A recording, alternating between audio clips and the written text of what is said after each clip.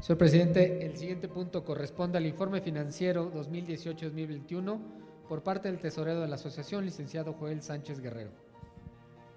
Muchas gracias.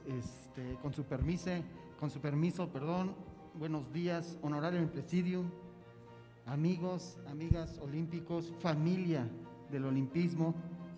Les agradezco también personalmente por estar aquí. Estamos escuchando fuertes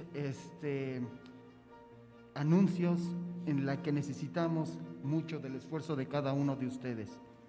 Me permito informar que este año, al igual que en los 3 años anteriores, la Asociación de Medallistas Olímpicos de México no ha contado con ningún recurso.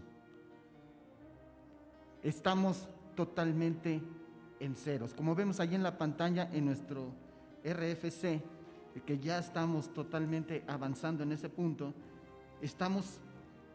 no hemos tenido ni un recurso ni del gobierno ni de lo privado.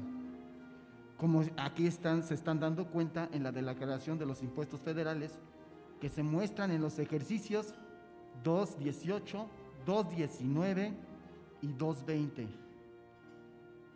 Respecto a los apoyos logísticos para que esta asociación cuente con una oficina, ha sido muy importante la participación del Comité Olímpico Mexicano, la cual es nuestra casa, y siempre damos el reconocimiento por este seguimiento que nos hace la hoy presidenta del Comité Olímpico Mexicano, maestra María José Alcalá Guerra, por seguir impulsando a los medallistas olímpicos, que tengamos aquí en el Centro Deportivo Olímpico Mexicano nuestra casa, la casa del olimpismo.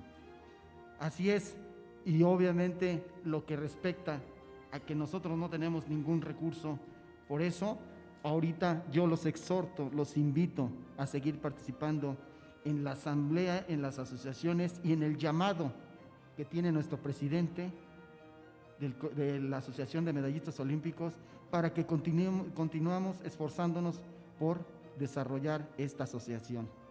Es cuanto, presidente, es cuanto, secretario general.